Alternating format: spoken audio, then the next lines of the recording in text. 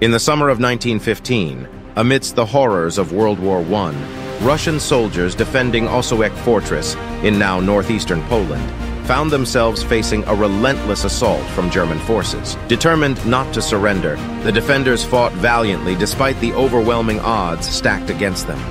As the German troops unleashed a barrage of heavy artillery and toxic gas, the defenders huddled within the fortress walls, enduring unimaginable suffering.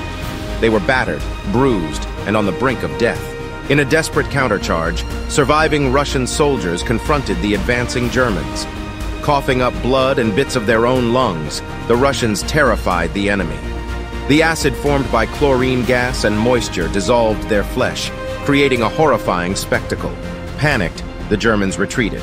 Meanwhile, the remaining Russian guns unleashed a punishing barrage, inflicting further casualties.